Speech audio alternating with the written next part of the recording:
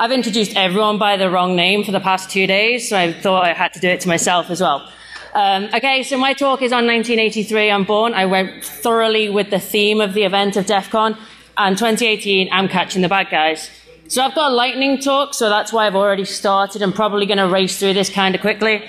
I've got a few caveats, though. I'm not a pen tester at all. I can't code. I can't do any of this. I do OSINT Recon for a very different purpose, so come at things from a very, very different angle than 99% of the talks that I've actually introduced and hosted here. The next one is I am suffering massive imposter syndrome and have been for the past 3 days. Once again, I've kind of come here gone, what the hell am I doing here? And then I've introduced everyone, stood there and gone, yeah, you're fine. And then stood here myself and gone, what on earth am I doing? So if you're ever suffering that, by all means, just kind of do this and let's see where it goes. The next one is I really ran with the 1983 theme. The 1980s were not the best decade for fashion. If you weren't having to suffer the shell suits in the US, then you certainly were in the UK. Really sticking on the 1983 theme, it was my birthday on Wednesday, so I get to really thoroughly celebrate with the fact that it is in 1983.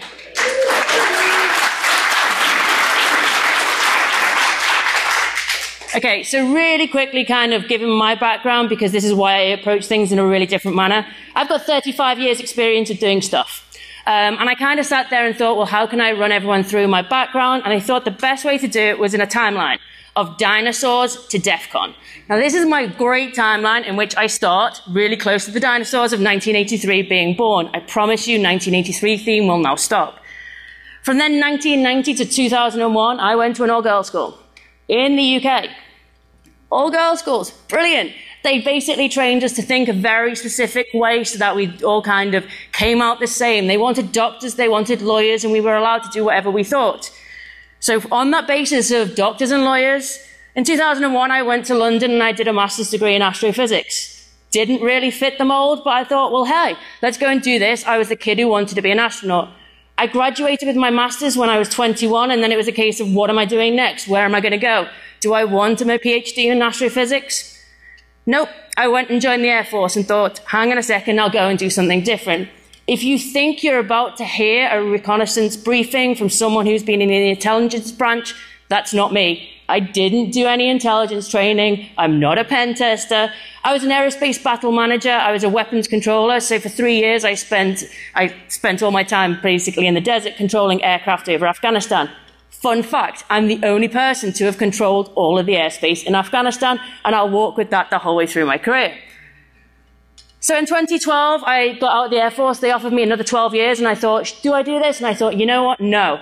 I'm going to go, and I'm going to do yet another master's degree in yet another capital city, and I moved to DC. I thought, I know what to do. I'm kind of smart. I've got the military experience. I'll go to DC and help educate people on the Hill, because they'll want to listen and be educated. 3.5 years I tried to educate people on the Hill. I stood there when the 3D gun got printed and told them, don't panic. They panicked. Ballistic missile defense every single summer was the topic that we were talking about. It just keeps on going around in the same old cycle. So in 2015, I decided enough was enough. I moved back to the UK, and I ended up falling into an OSINT research post in King's College University. Now, the OSINT post was basically looking counter-proliferation, nuclear proliferation. Can you learn about behaviors of nation states online so that you can really kind of see and predict whether they are going to go nuclear or not? We were doing that on behalf of the United Nations, and that's kind of where I kind of realized that the skill set I've got, even though I didn't have any training, and my excessive amount of Facebook stalking really could kind of filter into what we do. I got really tired really quickly in academia because things move far too slowly. So in 2016, I made the bold move and I joined a cybersecurity company, didn't know what I was doing, and sat next to a pen tester for 7 months writing his reports because he didn't want to. And that was the best way that I learned. What I ended up kind of sitting there and doing though is going, well, why are you only wanting to find out somebody's email address? Why are you doing that? Why are you looking for their email address in a dump? That makes no sense. If you look for their kids, the password's likely to be something to do with that, or a dog, or something else. So I kind of twisted things in my company, which is then kind of where I'm still there now. It's also why I'm the head of research. Once again, I've got no intelligence training, and I'm sitting in the head of research in an OSINT company. That's why I do that. So what pays the bills? I've got to be serious here. These are what I do. I do employee screening through OSINT. I do investment due diligence, and I do fit and proper tests for senior managers. If you don't know what this is, in the UK, we basically now are making all senior managers in banks do a fit and proper test to say that they're trustworthy and honest. It is a self-declaration form. I'll leave that one with you. So what actually drives me with what I do? Everything that I kind of do that pays the bills, the rest of this stuff kind of comes into this, and I will cover this in the examples. I work a lot with modern slavery charities to really try and see what we can kind of do through open sources to bring the fight to them. I obviously, with my background, have got a lot of counter-terrorism experience, so addressing extremism online is a huge thing for me, and uncovering fraud and crime moving forward. So how do I actually do this? The first thing that I do, and everything that I do, is all about the person.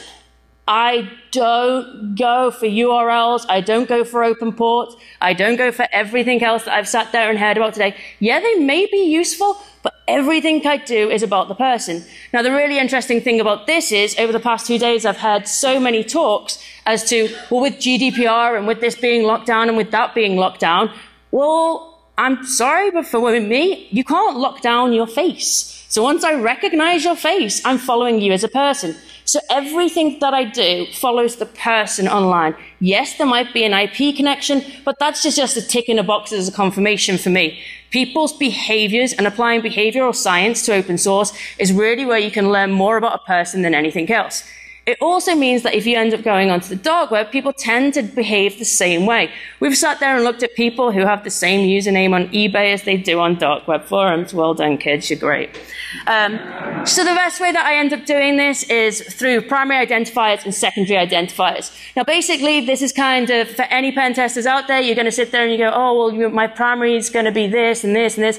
Basically, if I've got your name and your date of birth, I can pretty much go everywhere. A lot of the research I end up starting with is with just a name. If you've ever used a site like Genes Reunited or Ancestry.com, you can get people's birth records, their marriage certificates, their everything. If I can get that, I've got your date of birth, I've got your mother's maiden name, I'm already answering a lot of questions to be able to open a bank account. Once I've got your address, we've just been hearing about the voter register. If it can get you off that, if I can get you off the electoral roll in the UK, any company's data or anything else, I'm then moving forwards. Email addresses, you all know how to trace them as well, phone numbers, usernames. Key individuals as well. The number of times I'll speak to people, it's like, it's okay, I'm not online. And I'm like, okay, you're not, but your kids are everywhere. Or it's somebody's spouse is everywhere and everything else. So having the key individuals there as a primary identifier is one of the key things moving forwards. Now, once I've got those key primary identifiers, I can do a lot of work with really following somebody and their behaviors to do everything like that. The secondary identifiers, that list is never ending. But I put the bank details at the top for a simple reason. For one guy who I actually worked with, wrote a report on, I was like, oh, dude, you kind of like put the your bank details on a website you created for your 30th birthday party because you made people buy tickets. And it was like, point one, how obnoxious. But point two, why have you put your bank details there? And he's like, well, what are you going to do? Pay me. And I was like, just watch. So he gave me his bank details. I knew his full name, his date of birth, his mother's maiden name. I knew his home address. I knew from Google Earth exactly where his mailbox was. Brilliant. His wife then happened to post that they were boarding a flight in 2 days' time to go on holiday. And all of a sudden, I'm sitting there going, I can intercept everything.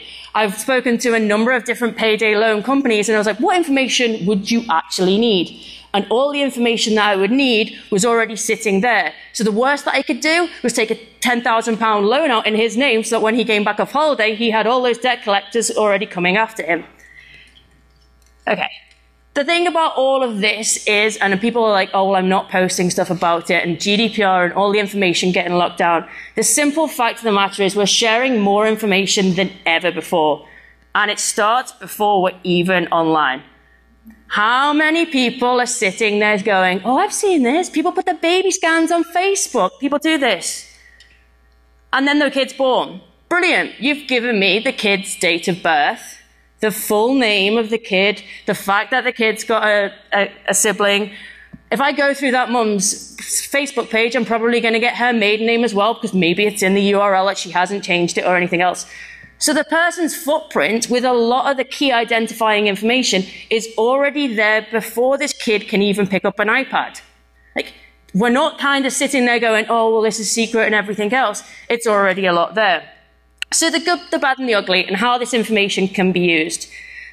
So back to my drivers, I think that kind of fits into the good. This can be used in a really, really negative way, let's be honest. But if you actually spin it and try and use it against some of the biggest crimes that we're facing internationally, then you can start to build those networks and to actually build those behaviors to try and see what we can combat. Obviously, with social engineering, whether you're doing it for pen testing, whether you're doing it because you want a really good date, I don't know. But the good, the bad, and the ugly with there. An extreme Facebook stalking, I absolutely mean searching. And it is one of those that the fact of the matter is people aren't reading all of those terms and conditions. People aren't sitting there and going, oh, what on earth do I need to do or anything like that. Okay, so here's a couple of examples that I'm going to end up running through really, really briefly. We were approached by an insurance company, and the guy basically came to us and was like, can you find our information being sold online? I know it's going to be on the dark web. I just know it. Why? Because everyone fears this magical beast, and it's definitely where all the information was. Well, we found the information for sale. We found it on LinkedIn. It's sitting there. People will use, this guy was using his LinkedIn to sell the information. And this is just a couple of posts that he was actually doing. He'd not been doing it for a short amount of time either. This was just a couple of weeks before. He'd actually been doing it, this post is for 2 years earlier. And apologies to Mark Edwards for putting your information on. But he was actually using snippets of the data and posting it onto LinkedIn. There was a whole network of individuals who then interacted with all these posts to turn around and go, oh yeah, I'll buy this, I'll buy this. So before it know it, we already know a network of everything else.